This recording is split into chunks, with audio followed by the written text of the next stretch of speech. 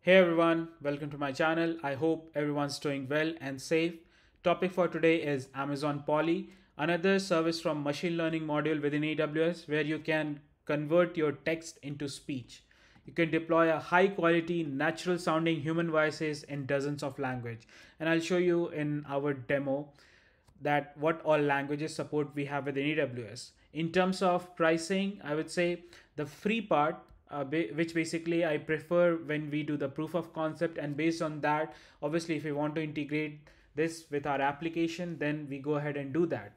So we are getting 5 million character free per month for 12 months. So if you're doing proof of concept, that should be enough for you to show to the management how you can integrate or leverage Amazon Polly as part of your application. The standard format of the audio file that you get is MP3, and it's very quick conversion. I would say that I have interacted with. The interaction with Polly was good in my one of my customer requirement.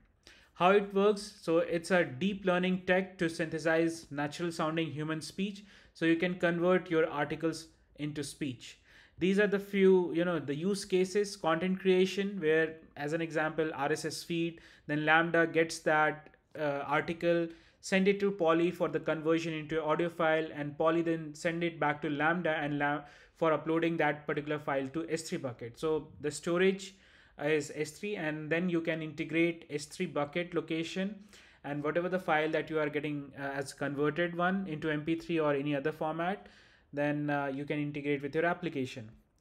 The next use case is the e-learning platform. All the chapters, all the content that is getting prepared, that gets sent to Amazon Polly, and speech files are stored in either Amazon S3 bucket or DynamoDB, indexed into Amazon DynamoDB.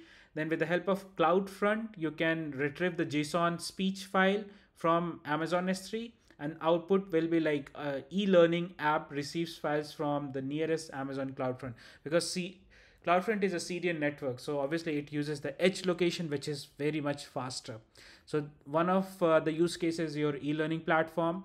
Telephony, where customer calls the call center, basically check their bank account as an example. Then contact center employee looks for customer account detail, balance and everything, send it to Polly, and Polly then convert that text into speech audio back to the contact center, and contact center automated system play the audio response, and you get, as a customer, you get all the responses over there.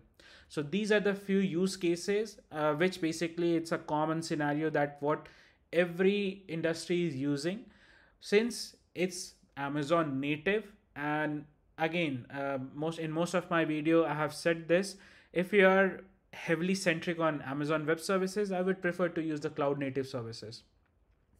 Use cases, as you can see, generate the speech into dozens of languages like RSS feed, website, and videos, engage customers with a natural sounding voice, and adjust speaking style, speech rate, pitch, and loudness as well. So we are getting those set of functionalities as well. One part that I want to cover over here is the pricing model. So let's click on pricing model. It's a pay as you go model. Millions of characters per month is free, 5 millions, that what we saw in the first page. So pricing example is 1000 request, 1000 character per request, and text length is 1 million character, nearly like what, 23 hours 8 minutes. The standard cost is $4, and neural cost is $16. I'll show you what exactly standard and neural is all about. It's in the configuration. Neural has limited set of language support. It was there, but I'm not sure if something has been done this reinvent. So this is first time I'm interacting with Polly, almost after like 6 months, I would say. So I'm not sure what has been modified or anything has been modified or not. So I'll share this link. You can go through the pricing model and show it to the management as well. Based on that, you can go ahead and integrate that service. So let me jump to my AWS management console. I'm already in Polly. So if you go to services, into the machine learning, scroll down, and you will see Amazon Polly. Turn text into lifelike speech. Okay. In order to try this, what you have to do, get started with Amazon Polly, try Polly, and here we have two options. Engines, these are basically engines. Neural produces the most natural and human-like speeches. And here I believe, as you can see, now we have a lot of different support, but still few of the languages or the regions are disabled over here. The language, I would say, if you go to the standard one, produces again a natural sounding speech. You are now getting, so I believe a few of the options are not visible over here or not supported in standard, and few of the options are not supported in neural. Okay, now English language, which you can select. I'm selecting US, and voice female, Sally, then Kentra, Ivy, depend upon, or you can go with the male voice as well, Matthew or Kevin. So let's select Sally as an example. So my name is Sally. I will read the text, any text for you, whatever type over here. So let's listen that first. Hi, my name is Sally. I will read any text you type here. Okay, so that's how it sounds like, pure natural, right? Obviously, it's an automated voice system. So if I change that to male, Kevin, as an example, let's listen Kevin as well. Hello, my name is Kevin. I will read any text you type here. So that's a simple conversion of your text into speech. There's something called SSML, which is basically a speech synthesized markup language, which basically allow you to modify the speech output and different stuff over here, pronunciation or adding or any specific pause or something like that. So for that, it basically works on the tagging. Now, if I try to listen, let's see how it looks like with SSML. We'll wait. Hello, my name is Kevin. I will read any text you type here. Okay, so it's something similar, but again, it depends on the tagging that what we get. So for example, obviously there's a documentation. I haven't tried this much, but my use case was simple. Just provide a service for us which converts the text into speech. But yeah, I believe speech with SSML is beneficial. So you can use Poly to generate speech either in a plain text or from the document with SSML. Now, if I scroll it down, we can use supported, we can see supported SSML tag. For having a break, a pause, you can use break. Then placing a custom tag, you can use mark.